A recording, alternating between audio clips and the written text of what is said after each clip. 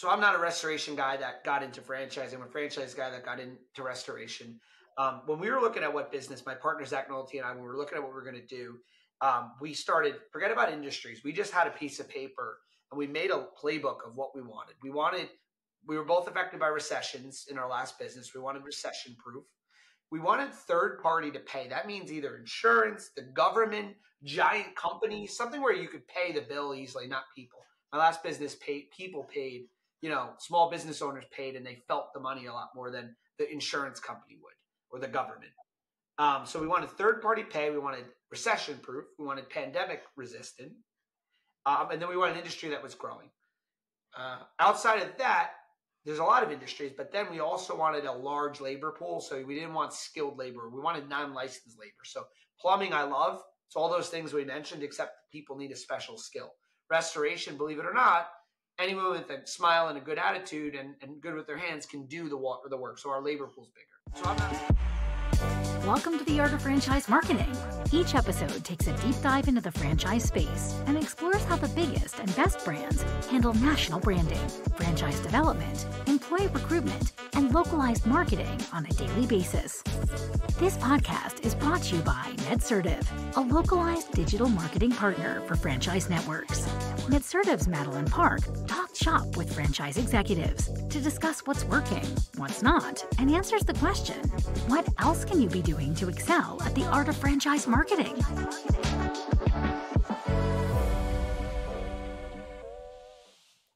All right, welcome back, everyone. Thanks for listening in to the Art of Franchise Marketing. Today, you know him, you love him. We've got Dan Claps from Voda on here. Dan, thanks for joining us. Yes, thank you. I'm excited to have this chat. I know. I feel like it's long overdue. When you were like, oh, let's get on the podcast, I was like, haven't we done one? I was like, oh, shit. No, we haven't. For anyone who might not know you, one, I recommend that they follow you on LinkedIn, obviously. And then two, do you want to kind of give us an overview of who you are, what you're doing, and how you got into the franchise space? Because it definitely wasn't linear. It wasn't like, hey, I'm going to start this company and I'm going to franchise it, and here I am. You know, you've kind of had your hand in a lot of different aspects of it. Yeah, absolutely. Thanks for asking. In franchising, you've got franchisors and you've got suppliers. They're two different, areas. I call myself a Zorplier because I've always stayed connected to the supplier world because that's where I come from, and now I'm obviously focused on being a franchisor. I got in franchising in 2014. I joined a franchise system called Murphy Business and Financial, and I was 22. So I was super early in my career. I've really only been in this space outside of, a couple other, small business I had in college. And so I only know this industry. Friends of mine sometimes are like, you don't realize how different your industry is than ours. Everyone knows each other in ours, and it's a great space. But I got in, and I don't think I'm ever going to leave. It's kind of welcome me with open arms, and I'm just going to stick to an industry I love. So what are you doing now? Yeah. So I got in franchising, as I mentioned. I was a franchise and business broker, and then I co-founded a lead generation company and did that till last year, and then sold that business to PE. So now I am franchisor. So Voda Cleaning and Restoration, we're a cleaning and restoration franchise.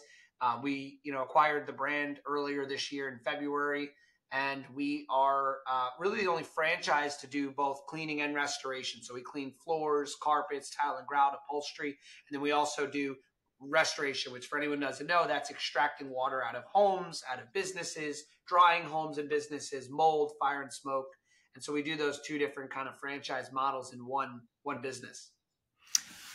And talk to me about your decision process. I mean, you know how difficult it is to build a franchise. You built the lead portal, which if anything, that is like one of the harder parts of franchising. So why become a franchisor now? You sold your business to P&E, which probably had a really great out.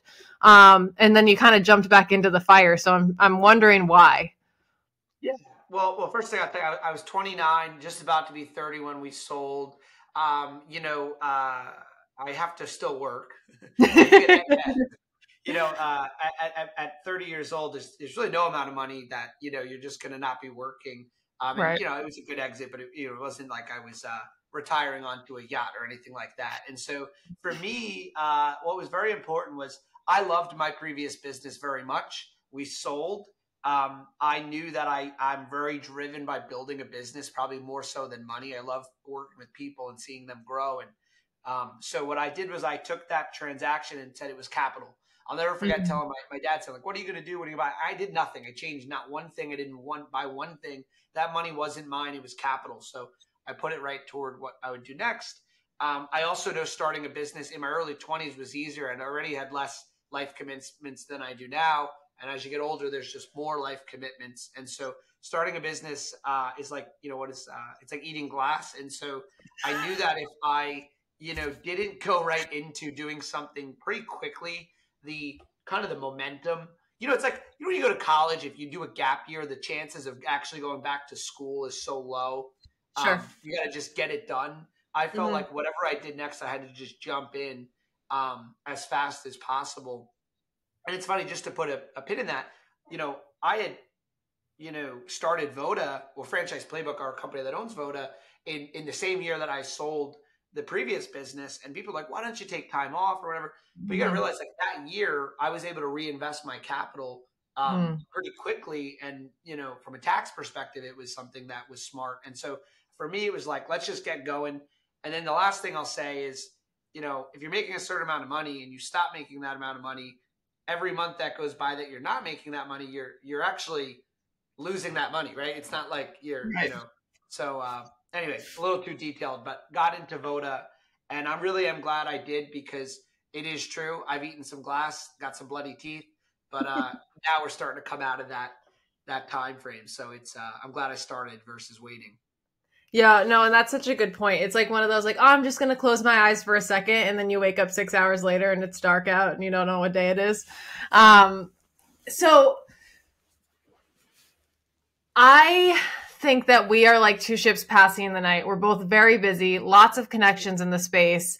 And for me, I see your schedule, I see where you are everywhere, and I'm like, how the fuck does he do that? Like, you say you have more life commitments now than in your 20s, but I mean, you are grinding. So talk to me about what that's like, because I think a lot of people think, oh, the CEO, he's got a lot of people underneath him, he's got it made, right? And you are very transparent in terms of the hustle mindset. And I know that you just said that it kind of lights you up to build a business. So talk to me a little bit about what your day to day is like right now with kind of this infancy of Voda, and what it takes on your end to make sure that eventually, sure, maybe you can get to a more balanced, less hustle or mindset or schedule.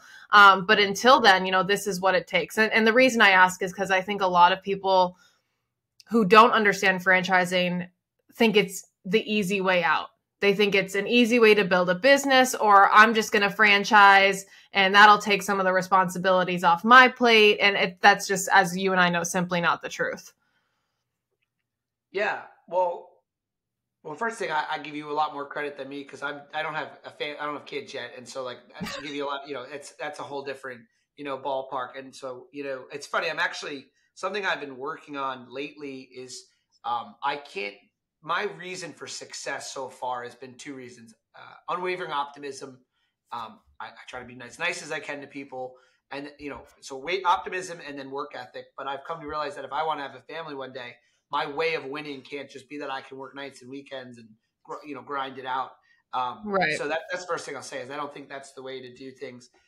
For me, I went so into Voda that I sacrificed even a relationship and some Mhm. friendships, and I made that decision purposefully, and I'm okay with that decision, because it's a goal that is a shorter time frame. I know it's a 36-month plan that I'm Mhm. whatever amount of months in. um, the first thing I'll say is, like, you have to define who you want to be.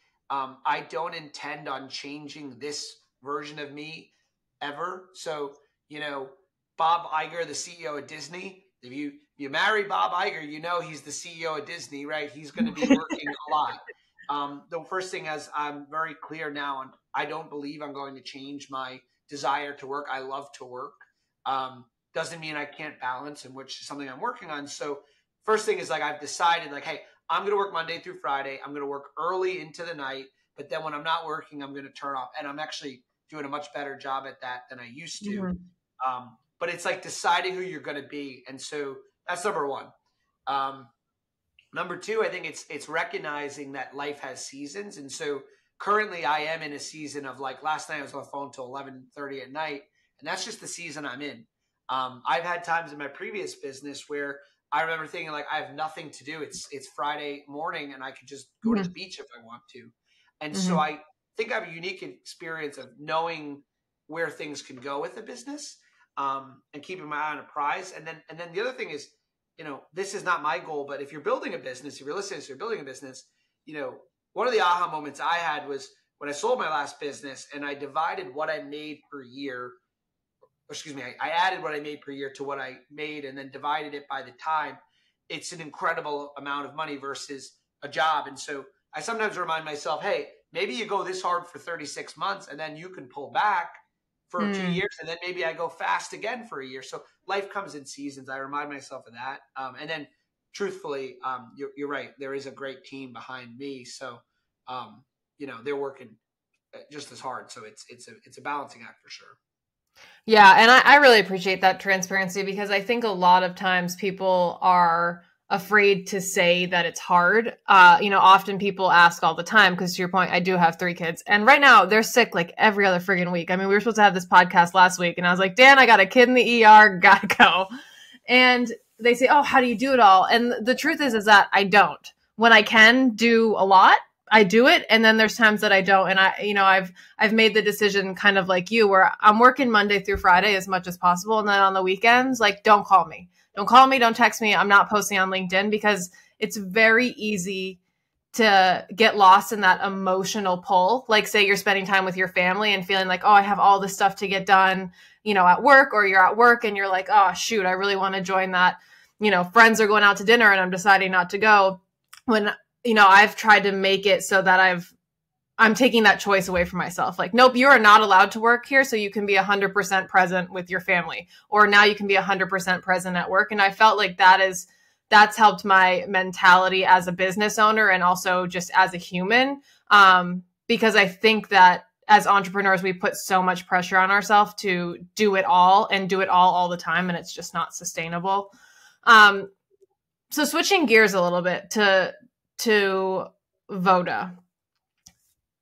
This is a business that a lot of people would deem not sexy. But what I tell people, and because I'm in the home services space myself, is, we're giving people back their time. So that obviously resonates very well with you and I. So why for Voda did you decide to go both cleaning and restoration? Because while that seems like, oh, that's great, we offer both, that just opened up, the customer market twofold. It also opens up your competitor twofold. It opens up your need for certain employees, your hours, all of this stuff. So what was the thought decision behind doing that and keeping that? Because I know you acquired the brand, but I'm sure that was a decision that was purposefully made. Yeah, well, and by the way, just on the time management thing, just to put a pin in that, like, the other thing is like being very clear with what you're going to focus on. So for me, like, it's tough because I've decided, like, if it doesn't sell franchise units, help my franchise owners that are already in business, or have to do with hiring someone, or working with my team, I'm shutting out a lot of other things. And it's tough because, like, for example, like if you're in the supplier side, like it's an addicting area to go to all the things that I like to go. I love the events, and I think they all benefit me, but you can only do so many things. And so I made a decision somewhat recently, and I've been focused on, it's not a franchisee, prospective franchisee, or teammate. It always takes the back burner, and I don't feel guilty if I don't go to everything in life. And if I do those 3 things, I'll be successful. As far as, Voda, restoration. So I'm not a restoration guy that got into franchising. I'm a franchise guy that got into restoration. Right. When we were looking at what business, my partner, Zach Nolte, and I, when we were looking at what we were going to do, we started, forget about industries. We just had a piece of paper and we made a playbook of what we wanted. We were both affected by recessions in our last business. We wanted recession-proof. we wanted third party to pay. That means either insurance, the government, giant companies, something where you could pay the bill easily, not people. My last business people paid, small business owners paid, and they felt the money a lot more than the insurance company would or the government. So we wanted third party pay. We wanted recession-proof. We wanted pandemic resistant. And then we wanted an industry that was growing. Outside of that, there's a lot of industries, but then we also wanted a large labor pool. So we didn't want skilled labor. We wanted non-licensed labor. So plumbing, I love. It's all those things we mentioned, except people need a special skill. Restoration, believe it or not, anyone with a smile and a good attitude and good with their hands can do the work. So our labor pool's bigger. I knew from a franchise development standpoint, restoration's always been a favorite of candidates, people that buy franchises and franchise consultants. And we wanted something that actually made a difference. And it's kind of cool helping people during a time of need. All that said, only negative restoration is I can't convince you to dry your house right now. Unless I sneak a hose in your window and turn it on and do like the water equivalent of larceny or whatever the saying is. I can't convince you to dry your house. And right. So, my background is lead gen and sales. And so we wanted something where we could persuade people to say, hey, you need your house or your floor, you need your floors or your carpets cleaned. And so we love that there's that predictability of cleaning, which leads to more restoration and kind of helps offset this lumpiness, if you will, of revenue month over month. We have that in the cleaning. Yeah. And I didn't ever think, there's two things that I haven't thought of. So, and it makes a lot of sense because once you're into a home, I mean, it's second nature for me to be like, hey, do you guys clean your carpets? Or like, if I have a pest control guy and all of a sudden I see mice, I'm going to be like, bro, do you do mice? Where, you've already pre-established that relationship. So essentially you become not only the maintenance guy, but, the restoration or the fixer. And so have you seen a lot of clients go that route, or is it the other way around? Or is it like 50-50 where they go restoration to maintenance or maintenance to restoration? At the end of the day, the majority of our business for restoration is the main, revenue. We love restoration. Comes from like property managers and plumbers. When you go to a property manager and you can't get in with restoration, but you can get in with with cleaning. Now you can start to build that relationship. It gets your foot in the door. Right. And so, if you Google what are the best leads for restoration, one of them is carpet cleaning lead or carpet cleaning businesses. So we have our own business that's a referral source for the other side of the business. They work really well together. And it's just what I really love about what we're doing. Like we have over 2,000 5-star reviews at our flagship location. And because we're driving around town doing these $560 average cleaning jobs, carpet cleaning jobs, we're doing a lot more of them, which means a lot more reviews, which means a lot more people, SEO value. And so our restoration company benefits from an SEO value the more that we clean floors, and the trucks are driving around more than just staying dormant. Because what I always tell people is you don't know about restoration because it's not a fire truck screaming down the street. When your neighbor has a water event, you don't know about it. And so it's a sleeping industry. It's a $300 billion industry, 210 commercial, 80 billion residential. And, people said to me, oh, there's competitors. There's actually not. ServPro is a $3 billion company. It's 1%. And so we're actually competing with the mom and pops, that are less organized, less sophisticated. And so there's plenty of market share. And again, I'll share with you something. In our world of franchising, in our little world, there's all these companies. In the market, the total addressable market, which is 350 American people, there is not a lot of restoration companies. And so the one thing I tell people is don't make these decisions. One of the biggest things I've learned in my life, and sorry, I'm a little long-winded here, but I used to live in one town and then I moved to other areas that were similar to that town. I lived in Hoboken with my friends from similar towns. And then when I moved to New York City and I started to branch out, I started to understand there's so many more perspectives. And when you're making decisions, you have to understand that you probably have this information bias where you're making decisions with a very small sample size. So for my example of restoration, there's actually a tremendous amount of market share in restoration. It's super fragmented. And if you think just because there's a couple of restoration companies in franchising, that has nothing to do with, even if you have 300 locations, there's so many more markets available. Yeah, no, that is a good point. Because as I'm thinking, like, because our maid pros, we've decided to not, but there was a time where like, do we do carpet cleaning too? And then, where we're looking at the competitive landscape, a lot of the times it's the Stanley Steel, like it's all franchising. But to your point, outside of that, one, there probably, to your point, there isn't any, major competitors that own, the majority of the market. And two, how much do you trust them? I know there, as much as people sometimes say, oh, I don't like franchising. I like, small businesses, the ones that don't understand franchising. I think there is definitely a certain level of trust that comes with a brand that, franchising supports. And, my next question, Dan, is I have not talked to someone whose billing relies mostly on that third party. So how does that work? Because I think when people think insurance, collection, all of that thing, they think nightmare, they think a long time, they think the payout's never going to happen. So how do you guys handle that to make sure that it's, streamlined and you don't have a lot of the headaches because you're not going direct to consumer for payment? Well, the first thing is there's 14,000 water events every day in America. Every day? Holy shit. Yeah. And not just hurricanes. It's pipes breaking, toilets overflowing, kids leaving a bathtub, running a pool, overflowing into the basement, sump pump breaking. I mean, it goes on and on, especially pipes. The average age of a home in America is 39 years. So there's a lot of water events unrelated to weather events. And so, and the average ticket of a home dry is about $3,000.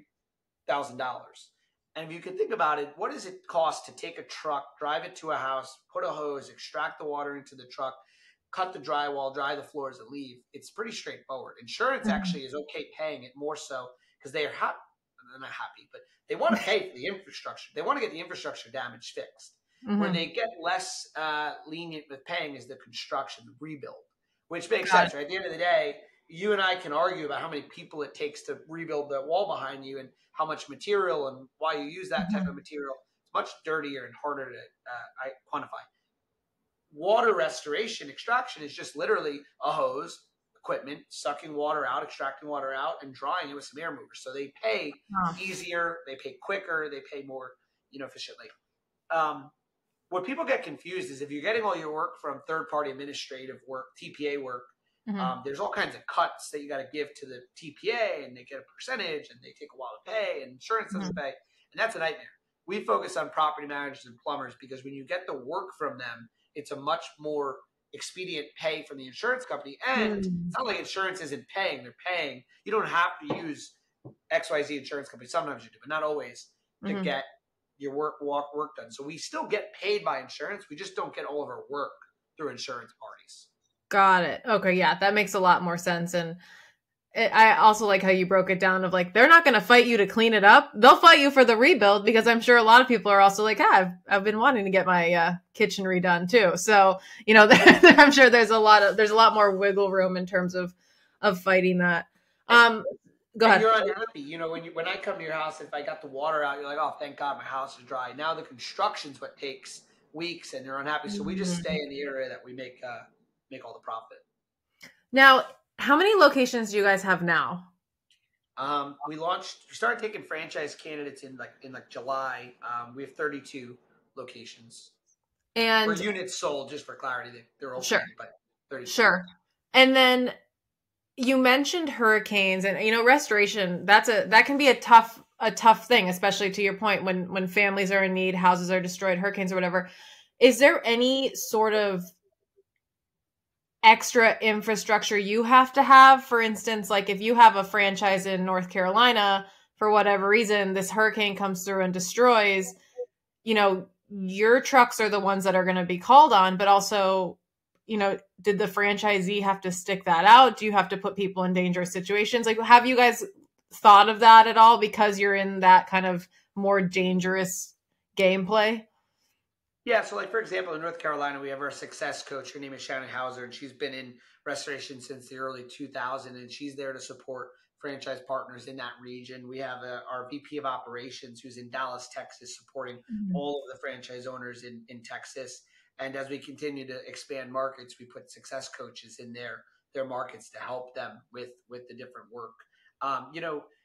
In markets where there's more weather-related or emergency-related work, what I love about restoration is our franchise owners can actually go do that work, and they can.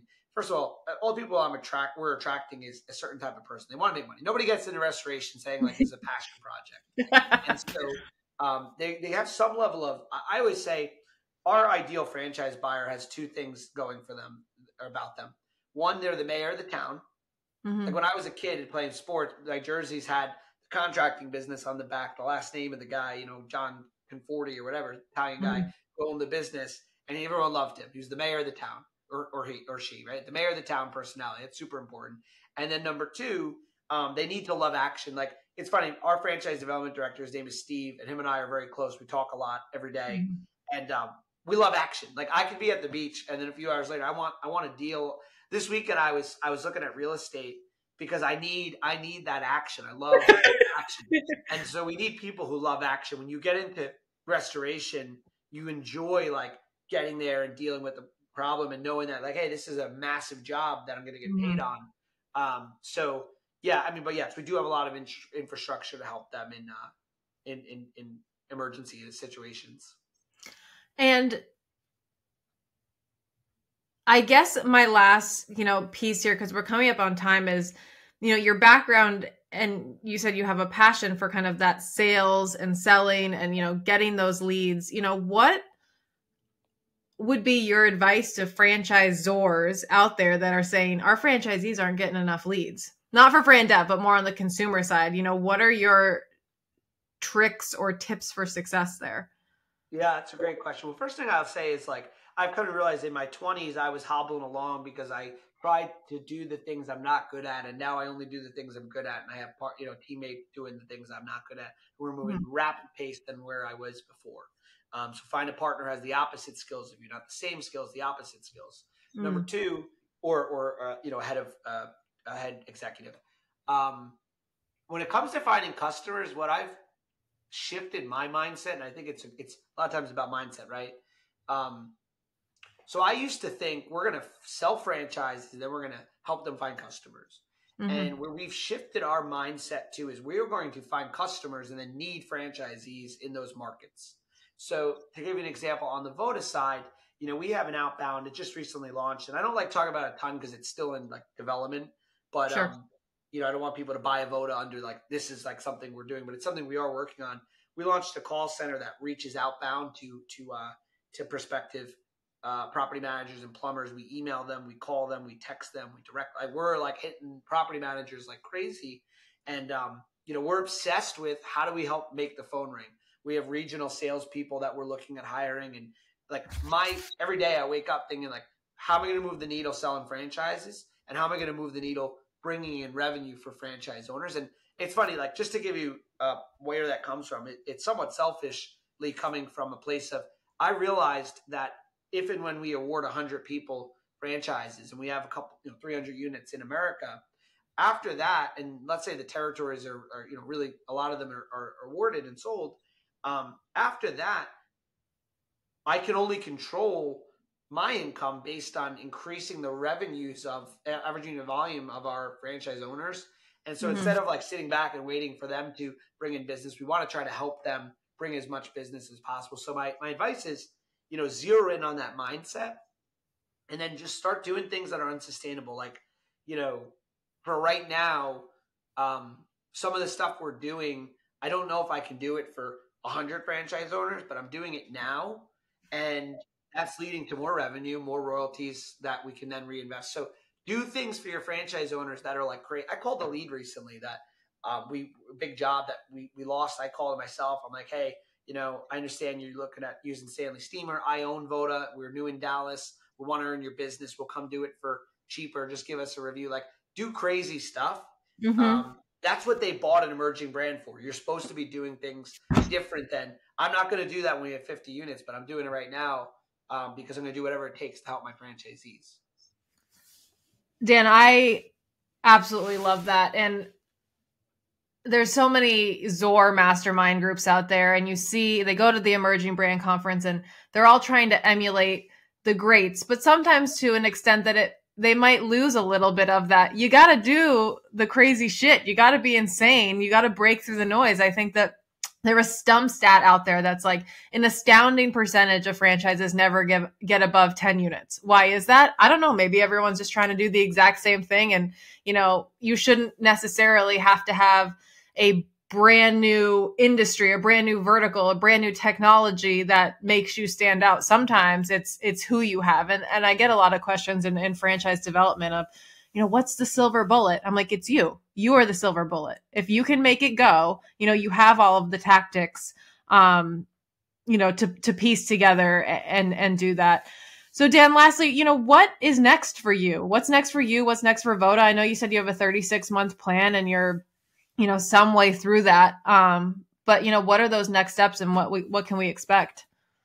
Yeah, our goal is to be at 50 units with Voda by the end of this year, which we're on track to do, and still figuring out the development goals for 2024 because at the end of the day, you want to grow fast, but you want to grow sustainably. So we're looking at how our openings are going, but we're definitely going to continue to picking up development momentum. The good news is the more units we award, the more we just reinvest it back into company. That's the other thing to remember. Your franchise fees are not your money. Mm-hmm. Franchise. So I haven't taken a paycheck out of Voda ever. I just recently paid myself actually, but not a lot. And the truth is the money for me, the day we're taking a couple $1 million in EBITDA from royalty revenue, we deserve that money. I can go out and do whatever I want. That's my money, my portion of it. Until then, franchise fees are not your money. Don't get all excited. Oh, you sold 32. Good. Keep the money in the bank. It's not your money. That was money invested in your business and together. And so if you can sell franchises and keep the franchise fees and put it back into the business, don't go out spending it. That's like the discipline that I've learned, because in my previous business, maybe we did something opposite where we were, enjoying that money. Like keep the money in there. You don't need a ton of money to live usually. Like, don't change your lifestyle. And that would be my number one, piece of advice to people when they're doing it. And then the last thing is like, it takes work. Like I get on an airplane to meet franchise kids that are ready to sign and everyone's like, that's crazy. It is. Yes, it is very crazy. It's very tiring. I don't like always doing it. When I get there, it's exciting. But I'm not doing it because I like it. It's hard work. Do this stuff. You go on those masterminds or you go to a conference and you see someone so far along and their chapter 30 is not your chapter. It's, they're everybody makes it look easier than it was. And just so don't block that out and do whatever little gritty stuff you got to do every single day. And then eventually that you'll get past that. But that's my advice. Like franchising is not glamorous. It's the hardest thing I've ever done. And I assume it's probably going to be hard for someone who's thinking about doing it, but it's very rewarding. Awesome. Dan, well, thank you so much for your advice here. We look forward to watching you and Voda grow. If you guys want to connect with Dan or want more information on Voda, you can check them out online or connect with him on LinkedIn. Dan, we'll talk to you soon. Thanks again. Thanks for listening to The Art of Franchise Marketing. This show is brought to you by NetCertive. We help franchise brands and multi-location businesses run localized digital marketing at scale. To learn more, visit netcertive.com.